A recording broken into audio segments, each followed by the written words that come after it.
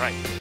So good morning, good evening, good afternoon, everybody. Thanks for joining in. This is the third episode of my podcast series that I started last month. The intent of this podcast series is basically to help the young engineers and early in career people who are looking to pivot their profession into different roles like sales, marketing, product marketing, or a product manager role. And today my guest is David Leach. He is a product marketing manager at Cisco. David and I worked together for quite a long time. We were part of another company which was acquired by Cisco later on, and we share a lot of common goals from that perspective. So I'm going to pass my ball to David. So David, tell us about yourself, your background, your career journey to be a product marketing manager, and how you see this is being evolved. So off to you. Yasin, thanks for inviting me here. I'm happy to be with you.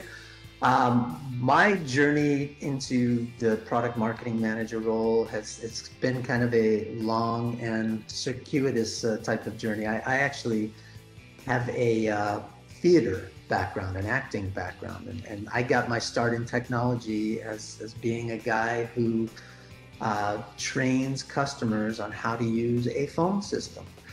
And from that, I got to where I was actually listening to the customers who were coming into my classroom there and helping them understand, first of all, finding out what it was they needed their phone system to do for them, and then helping them understand how that phone system could help them communicate better with their organization, better with their customers and the different people that were their constituents in that role. And then as things progressed, I went from being a customer trainer to a system administrator trainer and helping those people, whether that was in the contact center, call centers, as it was called back then, or system administrator for the phone system itself. And from that point, I went into being a systems designer. And then I went from there to being really a systems engineer, helping the customers deploy their systems in a way and really dissecting what would serve their business best. And from all of that, I figured that, what I really wanted to know, what was missing for me was, how did we get to this point? What was the messaging behind the solution that the customer was buying? Because it seemed to me there might have been a disconnect and things could have been a little better in the background there. And so that's why I got into marketing, is to help tell those stories and help really articulate a better message to the customers so that they could understand up front what the solution was that they were looking at and how it would be able to benefit their business going forward. That's kind of the nutshell of my journey. Thanks. Interesting. A lot of people like myself, who graduated from an engineering, university, they'd never really thought about this entire end-to-end process, right? That you just articulated very well. And we take it for granted, whatever product we're using is just being, manufactured, designed, and then we just bought it from the manufacturer. But there's a lot behind it. And of course, marketing is a major part of it. So how do you define a product marketing manager role? Oftentimes people get confused. Is it marketing, just like another marketing role, or is it a product management role? Like, what's the difference between these three? Yeah, so a product marketing manager, really, in a nutshell, their objective is to really, they're the person who determines what are the most marketable features about this product. Where's this product going to help my customer, my end user, move forward in their business and get their objectives, resolved quickly and better than anybody else can do it. And so you really have to understand, how is this being done today? What are the alternative options that the customer has? And what is it about your product that is better than those alternatives that's going to make it shine and really execute better or flawlessly for your customer in that particular, function that it's trying to resolve, right? You always want your product to solve a problem, and you want to be able to solve that problem better, faster, funnier, than the competition, right? Yeah, absolutely. So I think there is a fine line between a product manager and a product marketing manager, right? So if I understand, product manager is basically the one who owns the roadmap and who basically deliver the features that are committed by the engineering team, right? And I think the PMM or product marketing manager is the marketing or field-facing role for the product manager. I mean, I don't know that I would call it field facing more. Both are going to be facing the field, but the product manager really owns defining the product. These are all the functions that I need to add to my product based on what I understand about the market, what my product's been doing up to this point, what my customers have been asking for, and where I see the market going. The product marketing manager, on the other hand, takes that product and develops the messaging behind that product to help the customers understand why they should buy it. So the product marketing manager is really trying to push that message out to market in a way that's going to capture the attention of the audience. And first of all, you have to know who that audience is, right? And then really execute on, why this product is the best choice for those customers to choose to solve those problems or address those needs that they have. Got it. So as you mentioned, you need to find out who's your audience, right? As part of this whole journey. I know it's going to be a very long answer question, but tell us about, at the high level, what is the journey in terms of, when you start building a product. Of course, you have to do some research and think about the use cases and business, business use case of that product. From that point onwards to the point when you launch the product, like what's the high level journey?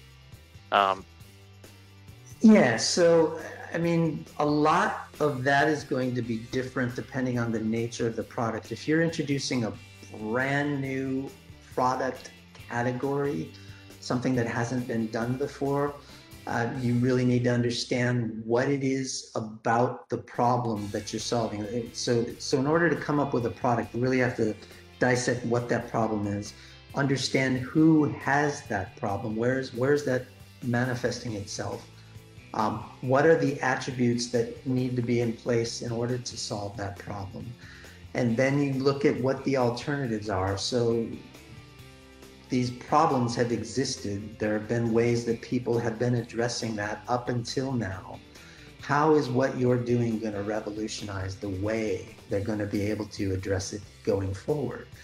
And then you start to be able to roll back and uncover what it is about this product. What are the attributes, characteristics, functionality that are built into this product that are really going to transform the use model, or address the issue that the customer is having for that particular topic. And so then what you do is you figure out, okay, so where does this, who's got this issue? Where does it manifest itself? What are their roles? What's the persona look like of the people who are going to buy this? You really have to focus on the buyer, because that's the person who's going to make the purchasing decision. And you also have to understand the user. So you put things in perspective of the buyer for the user.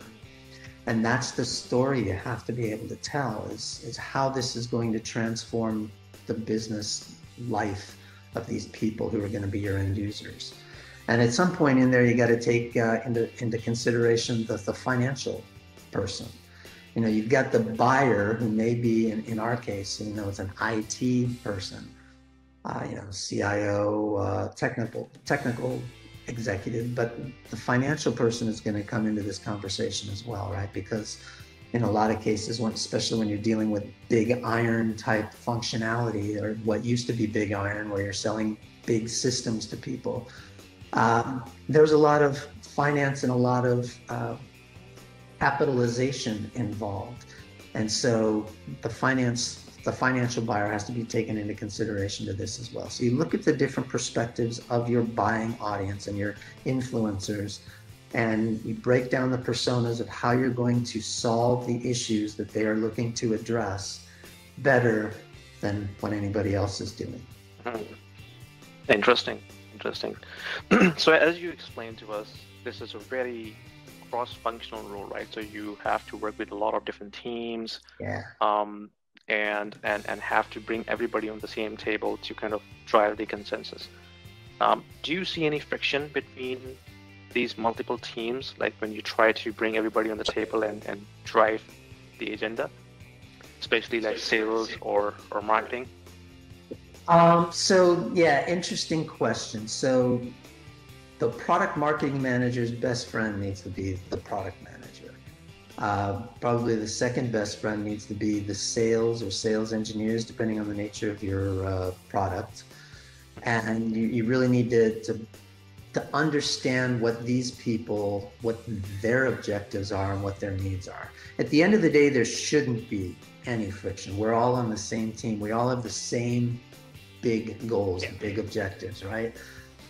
But we have a different way of getting there. And with anything human, you're always going to run into personality issues and egos and, you know, timing and whatever. There are certainly opportunities for friction to develop. What you have to be is just not take things too personally. Because at the end of the day, you know, we're all on this together. We want the same thing. How can we work together to make this happen? And so somebody has to be the adult in the room and figure out where the challenge is and how do we overcome this challenge. So yeah. Outside the personal challenges, what I was trying to ask was, is there any situation where sales think, hey, this feature is the most wanted feature from the field and we would like to deliver this, but you as a product marketing manager would think, oh, this may not align with the vision or strategy of the product? Like how do you deal with that kind of restriction? Yeah, that is usually not a challenge that comes up with a product marketing manager. That may come up with a product manager. That's where you're going to see that, in the sense that the sales department sees customers wanting feature X. And so the product manager needs to say, yeah, I absolutely agree, or I agree, and here's the problem, here's the issue, budgeting, what have you. Or I think you're off base because the market is moving in this direction and here's why. So that could see itself manifesting in those different directions, but it wouldn't really hit a product marketing manager typically. Okay. And if I want to ask, like, who are your top 3 stakeholders in this whole process? How would you define them or rank them? Yeah, well, clearly our executive team is a top stakeholder. They're the ones fitting the bill, funding the marketing team and making things happen in that way. So we have to really sell them on what we're doing and why what we're doing is important, and have a conversation, a strategic alignment there as to what are the business objectives and how we're going to get there. The customer, huge, constituent here. What are we giving to the customer in order to make this all, make their lives better? And then the product team themselves, the business unit, the product managers, that organization, those are probably the 3 key stakeholders. And of course, we're dealing with the education department. We're dealing with, we have external constituents in the sense of outside vendors that we're dealing with on a regular basis. People who are, maybe they're marketing, firms that are doing graphics for us, or video production teams that are producing our videos for us, that type of stuff. Analysts, if we're in a technology area like you and I are, analysts are very major influencers in our market. And so our customers aren't even going to know we exist if we're not in the analysts, radar and front and center in their leaders definition of whatever they define as the leaders in your particular product area. So you need to know who the top analyst groups are within your technology and make sure that they understand what you're doing, what your strategy is, and why your solutions are better than competitors. Yeah, which is kind of a role of a PR, right? So the PR team is basically work with the external, um, as you mentioned, people who have a lot of influence in the market. Um, so, um, in terms of go-to-market strategy, like now things have evolved from what we used to see back then 10 years ago. Like there's so much social media influence on the product. You have to be, in the high-ranking keywords when somebody searches about a particular technology. Like how do you see the go-to-market strategy for a product being defined in your current role, for example? Yeah, I mean, go-to-market strategy, there are fundamentals that are the fundamentals, and they may have nuance of change, but they're largely the same. I mean, you have your channels that you need to make sure your channels are aware of your product, why your product is better, have access to it, have the training that they need to, be able to, sell your product effectively. At the end of the day, your channel is your most, in our case anyway, your channel is the most important constituent there from a standpoint of they are the ones that decide whether or not your product even gets presented to their customers. So if they're not happy or they're not in the know and just flat out excited about your product, you got a major problem. So the channel needs to be first and foremost a part of your go-to-market strategy and helping them have everything they need to be successful. So training materials, marketing materials, background resources, whether that's videos, demo videos, videos that illustrate the purpose of the product, additional documentation. So I get involved with writing a lot of data sheets and presentations that are getting presented in different stages of the sales cycle to buyers, to technical audiences, etc. So we have all these different pieces of documentation that we need to bring together so that when that product is launched, there is actually a library of content available to all the participating players, whether that's your internal sales, your channels, whatever, analysts and what have you. Everybody has the access to the content so that they know from their standpoint what it is about this product that matters. And all of those different audiences that I described have a different point of view. So you have to be able to adapt the content to serve the needs, the interests of those different points of view. Mm-hmm. Interesting. And thanks for that. Actually, it was very, very insightful. What are the best practices for a PMM to think about? Like if I want to hire a PMM, like what are the best traits that I'll be looking for, in a candidate to be my PMM? Well, first of all, you want a storyteller. At the end of the day, that's what your PMM is. Your product marketing manager is your storyteller, your evangelist, the person who's going to get your market excited about your product or service. And so they've got to be a great storyteller. It's got to bubble out of them. They've got to be an attentive listener. And that's important. I mean, if you just think about my story arc that I told you there, it all started because I was a listener, a good listener. I was listening to my audience, what it was they need. When I say you want to be an attentive listener, you have to understand what your audience wants. What do they need? You have to recognize where they're coming from. What do they think? What do they believe? And how are they feeling about your product, about their needs? And how can you get into that conversation that's going on between those ears there to influence what they think, what they believe, and how they feel about your product as addressing their need? Ultimately, it all comes back to their need. And part of the challenge that, a lot of people run into, they're not good listeners because they don't care. You have to care. You have to get outside of yourself and care about somebody else before you're going to listen to them, right? So Very important. Yeah. Yeah.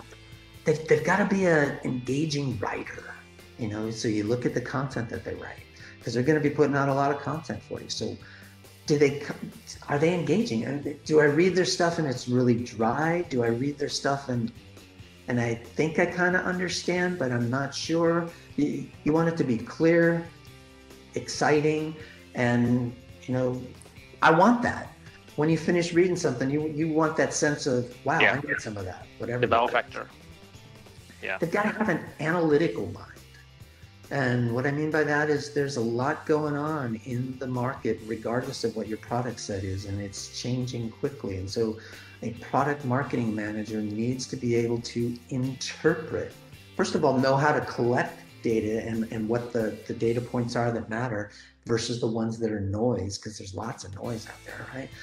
But then you need to be able to interpret that and, suss it down as to what are the actionable steps that I can and should take in order to address the changes and what's going on here.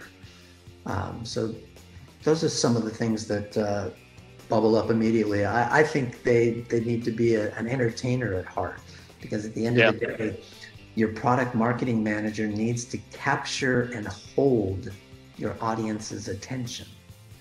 And if they're not an entertainer at some level, how are they going to do that? Absolutely. Very important. I think to some extent, all of these traits apply in sales as well. Like, you're the one selling this product to the customers. So you have to be a storyteller, you have to be entertaining, you have to be engaging the audience.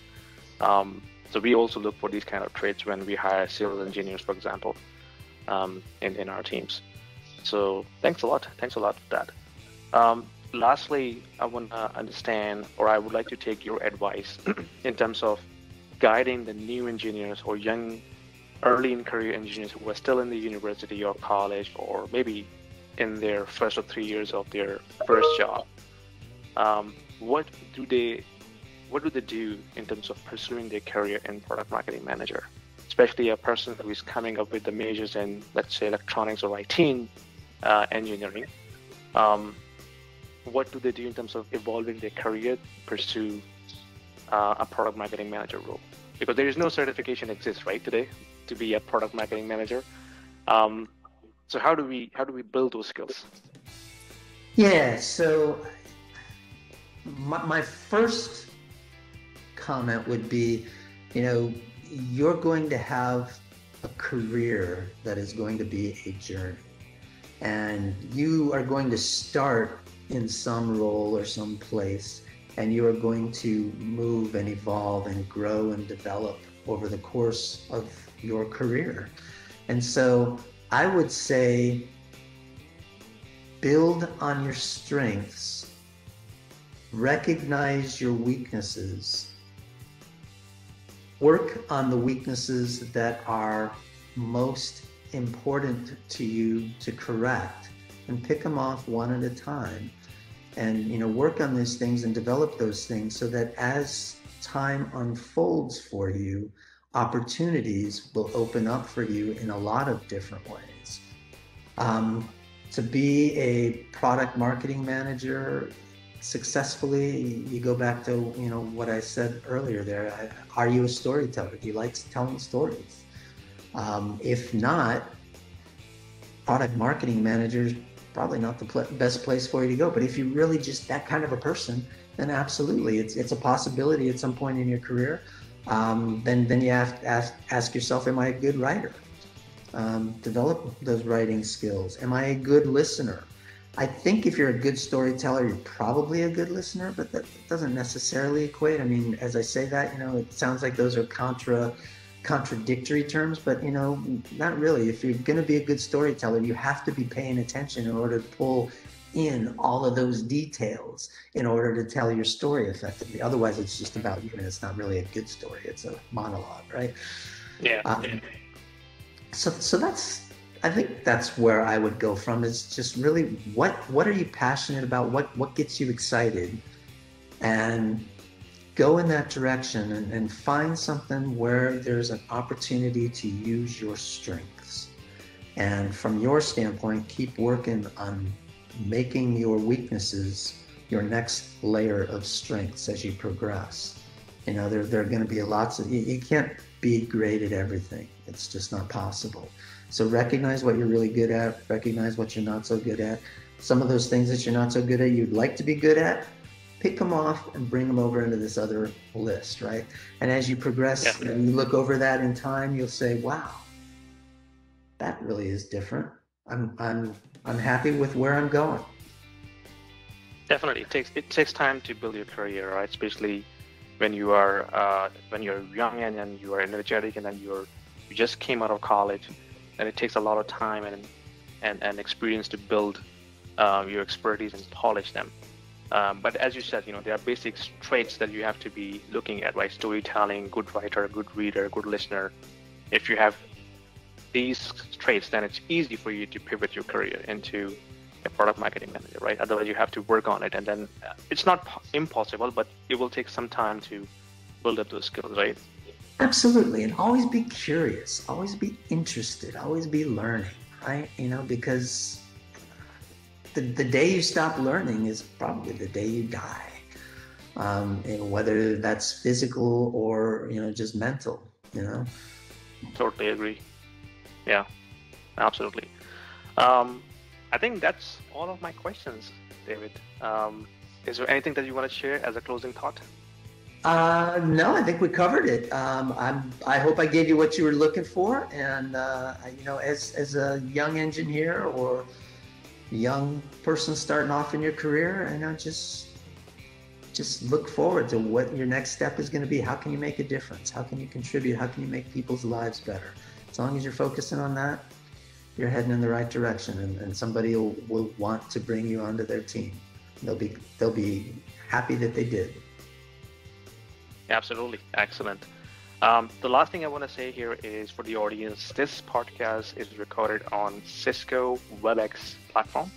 So we use it every day in our job. You know, that's how we interact with our colleagues and external participants. So I use Cisco headset. This is DX80, my Cisco video conferencing unit, and the world best technology that we use for our day jobs. So thank you very much, David. I really appreciate your time and your experience, and you shared a lot of stuff with us.